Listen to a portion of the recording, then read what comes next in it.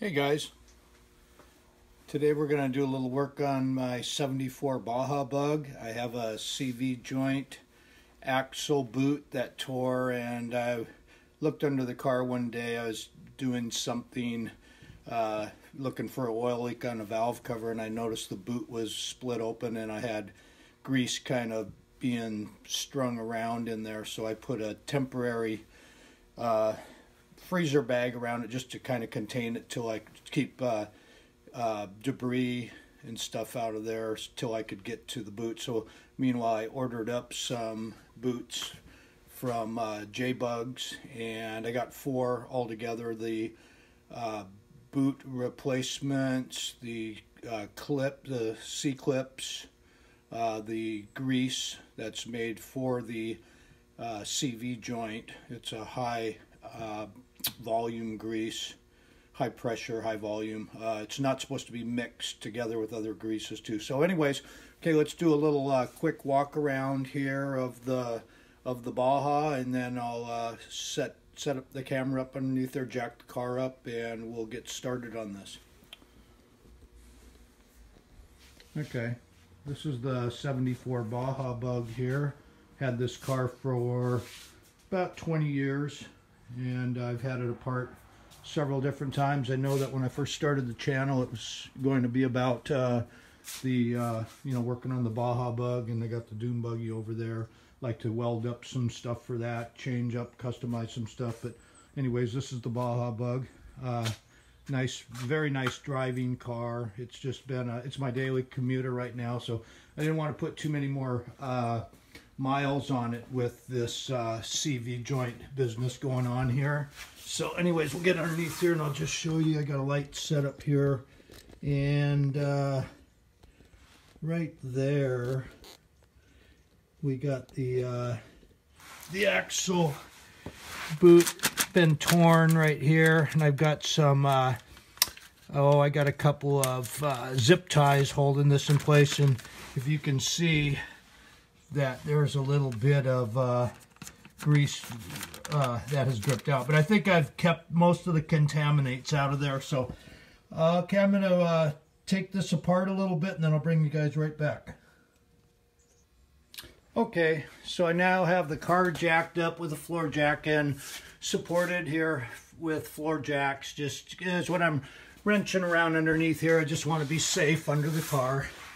And I have taken the bag that I had off. You can get a good view right there of my boot and the problem that's here. So we have these 6 bolts that run through the CV right, as you can see, right there. And those bolts take this special, it's a Volkswagen part. It's not, I've been told it's not a Torx. I don't know for sure. I've just always had this tool. Goes on a 3/8. Get a good view of it there.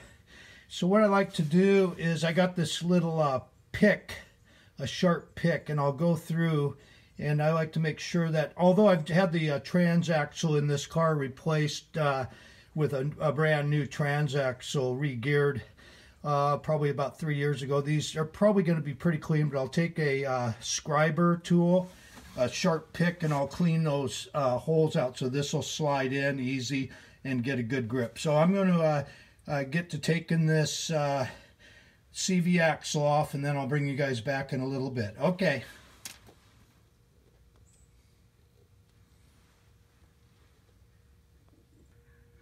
Okay, guys. These things can be a real pain in the rear to get out of here, because I've decided to bring you back as I'm doing a couple of these. They got that, like I was telling you, they got that star wrench on them, and these holes, they can just get, it doesn't take much. See that? See all that crud coming out of there? Now if you've got that in here, then that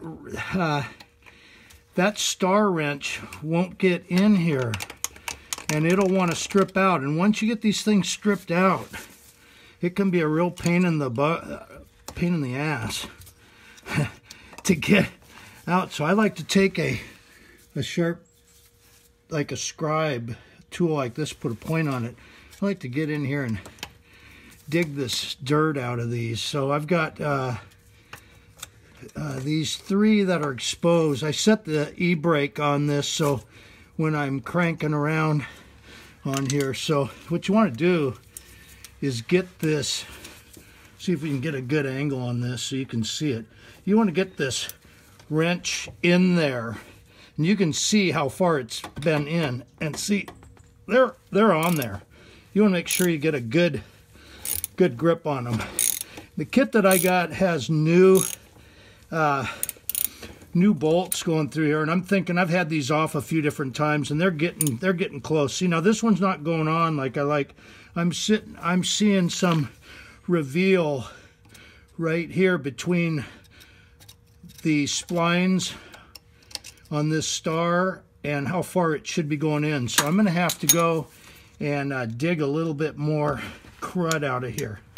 When I get enough crud out of there, usually just out of the center is all you need, because you get dirt packed in here and in wet and weather, so that it gets hard. If you can see here how far I got to be down in, and it's starting to, this is starting to wear out a little. It may be time for a new wrench, but I got to get this down and in there. There. Now I feel pretty confident that with that amount in, putting some, yeah, okay, I got that one. So that's those 2. So anyways, I'm going to continue working on this thing, and I'll bring you guys back, and I think I'm going to probably have the drive shaft out of the CV shaft out of the car by the time I bring you guys back next time. So I'll shut you off for a little bit here. Okay. Okay, guys. So I've been working on, had a little bit of trouble on a couple of these. So I've got it about ready now.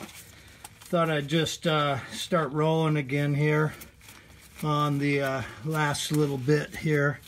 I've just got a couple more of these to pull out, and then should have the axle out here. Yeah, I can't believe how crusty this thing got in just the short amount of time it's been since I put the transaxle in. But boy, the bottom of this thing might need a little bit of attention here too. A little bit of rust and stuff going on here. So these things are kind of, I'll bring them down to the bottom here. Okay.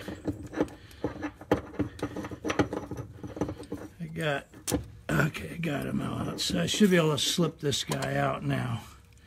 Okay.